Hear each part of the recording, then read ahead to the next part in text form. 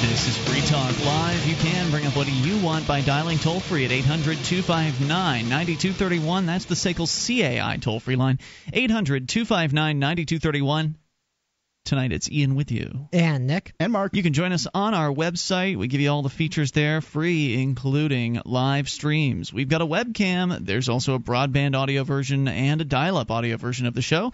You can go and enjoy all of that for free, of course, at listen.freetalklive.com. That's listen.freetalklive.com. And for more great listening, head over to audiblepodcast.com/FTL. Audible is the Internet's leading provider of spoken audio entertainment. You can listen whenever and wherever you want, just like a podcast. They have over 60,000 titles from which to choose at audiblepodcast.com/FTL. Now, you add the /FTL to get yourself a free audiobook.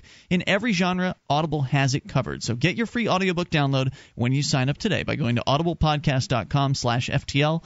Again, audiblepodcast.com/FTL. As we continue here, Mark, you're telling us a story from the federal level about it started out being about a couple of people in their 60s, septuagenarians, I believe. Septuagenarian would be a 70-year-old. So.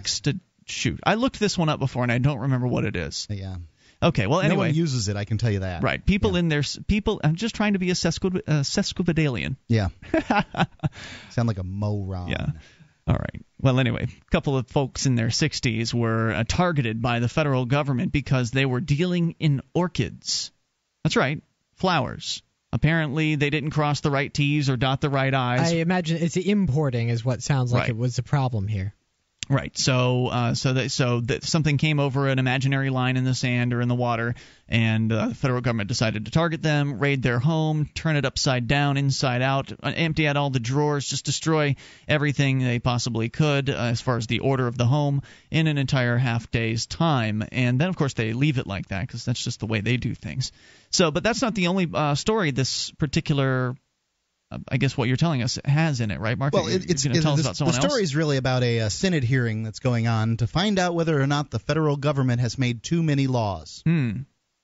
Which is just hilarious. Right, they need a hearing for that, apparently, to ascertain They need to get the lawmakers there in order to decide whether or not they're making too many laws. But going on, this is talking about a different gentleman, and I'm going to backtrack just a little bit. The feds prosecuted Mr. Everetson the first time for failing to put a federally mandated sticker on an otherwise lawful UPS package in which he shipped some of his supplies to create clean energy fuel cells.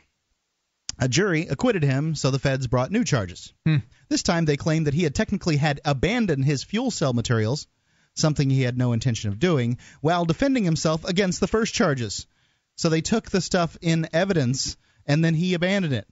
And then they charged him for that. So because they had it, they called that abandoned? Because he wasn't trying to get it back? Was it because he wasn't trying to get them back actively or something? I don't have the specifics here on this, but I can tell you that.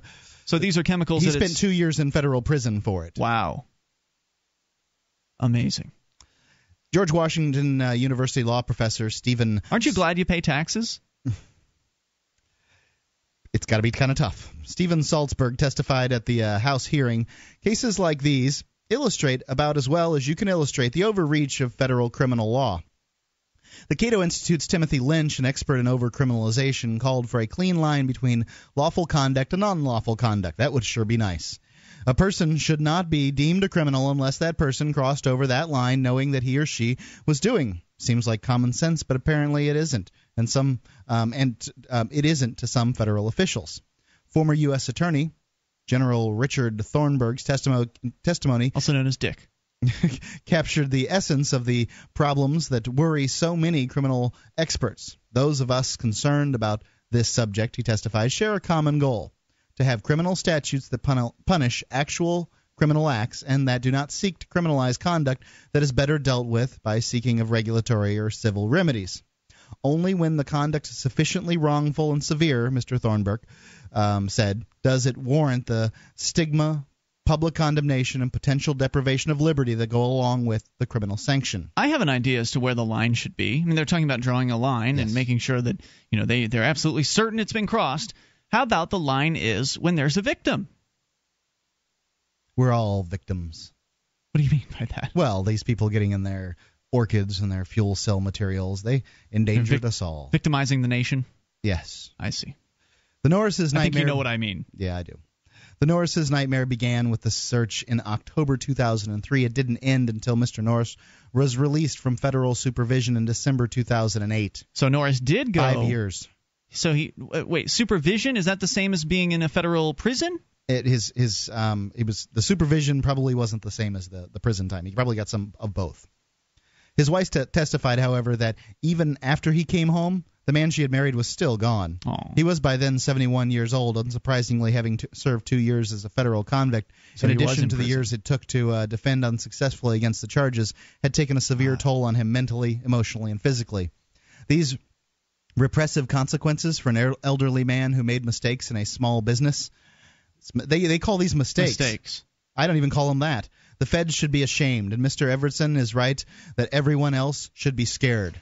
Damn right, exactly right. Far too many federal laws are far too broad. You know, there is this big conversation that's going on right now on freekeene.com, and there's an article about these folks that were protesting the cannabis celebrations going on here in Keene on a daily basis. Some protesters came down to protest against the cannabis celebrations, and there's this lengthy conversation in there about, you know, the usual cliches of, well, the law is the law, it's illegal, and of course people are asking questions about, well, what about Rosa Parks? Should she just have sat in the back of the bus? What about, you know, the Underground Railroad? Should they have not have been doing that because the law is the law? Shouldn't they have been working through the system? And it's just stunning what is going on out there. These people that are claiming things like, well, it's the law, you should obey the law until you can change it. These people really believe that they're immune. They believe they are law-abiding people and that the law is never going to criminalize something they're doing. They're so confident that what they do on a day-to-day basis doesn't violate any sort of federal, state, or local laws. They really and truly believe that. I'm sure these the Norrises here believed that too. Absolutely. And this is the thing, is there's stories like this over and over again. And the part that they don't mention in this, when the SWAT team was in there in Ms. Norris's house, ransacking her place and throwing all of her papers on the floor in full SWAT gear with full SWAT weaponry. Mm-hmm. Over orchids.